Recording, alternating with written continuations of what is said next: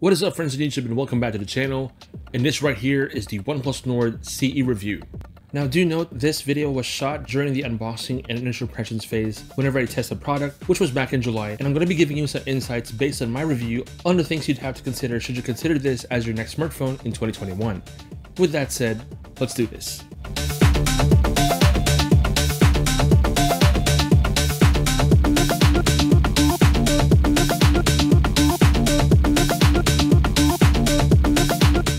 Alright, so this is the OnePlus Nord CE, also known as the Core Edition.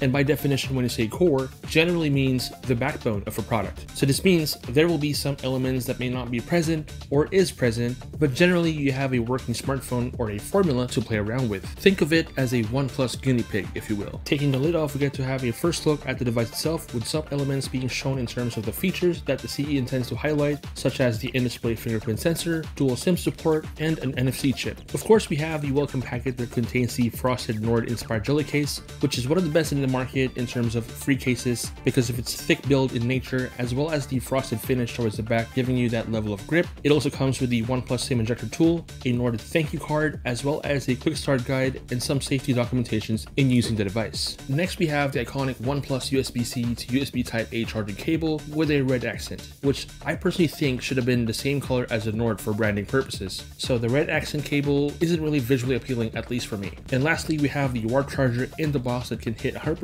in just less than 1 hour, pretty much the same as any OnePlus device released over the past few years. Now, I honestly can't stress the fact that a smartphone priced below $400 to $500 comes with a charger. Take note, Apple, Samsung, and any other brand wanting to save the planet by not giving consumers a charger. And of course, the device itself. Now, the OnePlus Nord CE comes in 3 color variants, which in this case is the Blue Void. And in my honest opinion, this actually resembles the OnePlus 7T Pro in late 2019. And there is the Charcoal Ink and the Silver Ray. Now, although the body of the Nord CE is predominantly made out of plastic, the feel in hand is pretty durable and sturdy, and the best part is, it's lightweight. In front, we have a 6.43-inch screen with a pre-installed screen protector, which is always nice, and you also get a first look with a punch hole camera located at the upper left corner. Personally, I like this as opposed to my Galaxy S21, with that being smack in its top center. Towards the right is the power button, sadly no alert slider unlike the recently released OnePlus 9, volume rockers on the left, next to the SIM card tray that houses 2 nano SIM cards capable of 5G connectivity, a secondary microphone up top,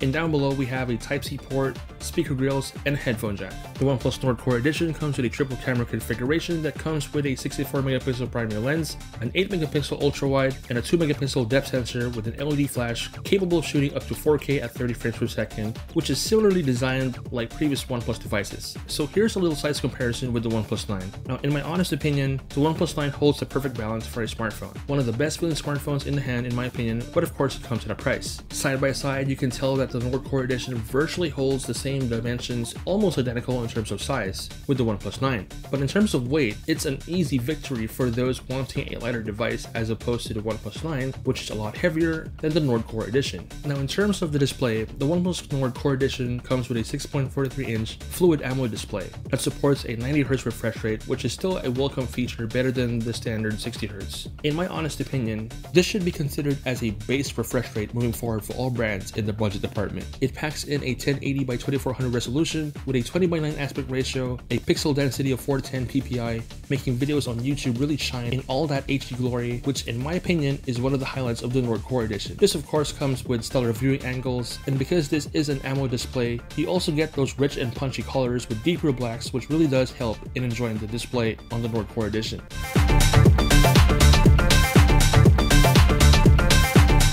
Now, in terms of gaming, the OnePlus Nord Core Edition does come with a brand new Snapdragon 750G processor paired with 6, 8, or 12 gigabytes of RAM and the Adreno 619 GPU, which basically translates to this device being a mid-range device. It's not the lower end mid-range, something in the middle, but despite being in that category, gaming is pretty amazing with very minimal lag with Asphalt 9, as well as being able to enjoy that rich HD content with Mortal Kombat. Now, obviously, Mortal Kombat isn't as crisp as opposed to playing this on a flagship device, but despite that, it still performs just like a flagship and without any heating issues, to which I think is the best incentive, allowing you to play games for longer periods of time.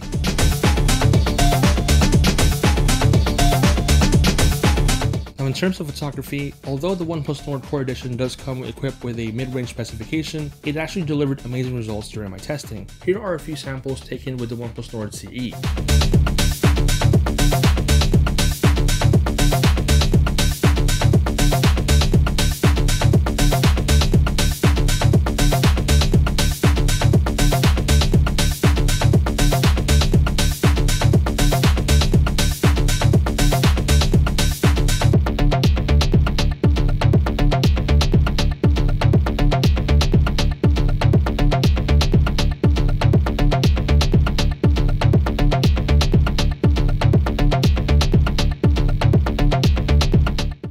In terms of price, the OnePlus Nord Core Edition is valued at 16,990 pesos for the base model and 19,990 pesos for the top of the line model that comes with 12 GB of RAM along with 256 GB of storage, both of which are officially available through Digital Walker. And if you're particular with getting a smartphone that comes with a official warranty, Digital Walker is your only option to consider. So in a nutshell, the OnePlus Nord CE is probably not the first pick for most consumers, since there are rival brands in the market that brings more to the table in terms of cost. However, like myself who loves Android devices in general, no other Android smartphone comes close to the likes of OnePlus, mainly because of the software that it comes with. Because of the intense amount of software optimization they do with their smartphones, regardless of the configuration, each device that OnePlus spits out not only feels like a flagship, but performs just like a flagship. Check the links below if you're considering this as your next smartphone in 2021, and do let me know in the comments of your thoughts with the OnePlus Nord CE, and the full specifications in the description down below. And that's pretty much it for my review of the OnePlus Nord CE.